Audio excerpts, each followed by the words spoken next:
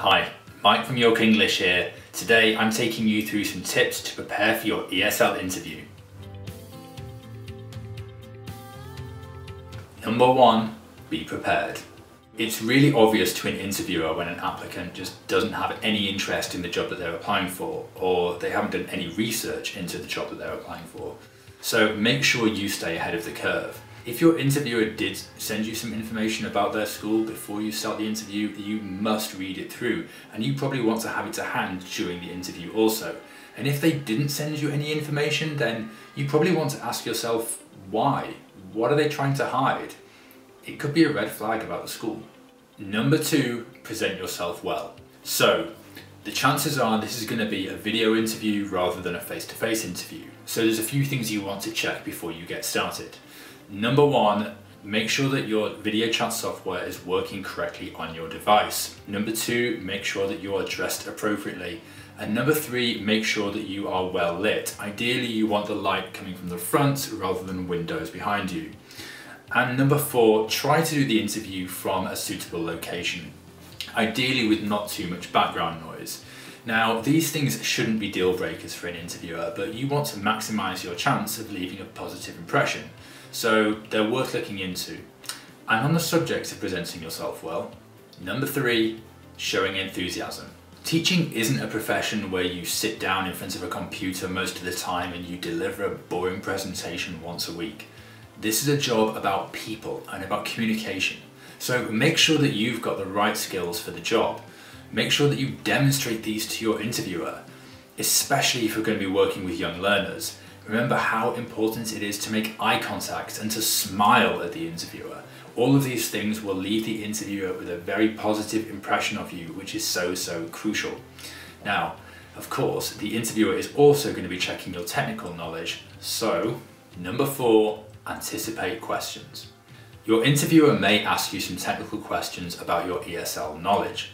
So think about grammar, classroom management, behaviour management. What questions will they probably ask you? And have some answers ready to those questions. And if you're not sure of what your answers would be, then maybe you can think about how you'd find that information out. Maybe you can give some examples of times when you've been quick to learn or you've adapted to a new working situation. At York English, we don't mind if our teachers who we interview don't know everything there is to know about ESL.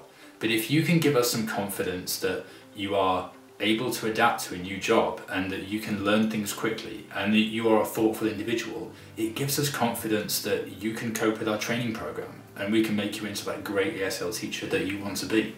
Number 5, think about past experiences. Now, at York English, we hire teachers who don't have any previous teaching experience, but that doesn't mean that we don't want to hear about your past experiences. Maybe you've worked in a role where you've helped to train others, or maybe you've done some volunteering with children before.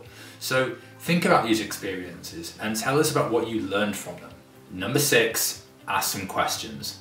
Always ask at least 3 questions at the end of the interview. It really shows to the interviewer that you care about the job and that you've given it some careful consideration. So you might want to think about what aspects of the job are important to you and send us some questions around those. So you could ask about the working hours or the community or the training.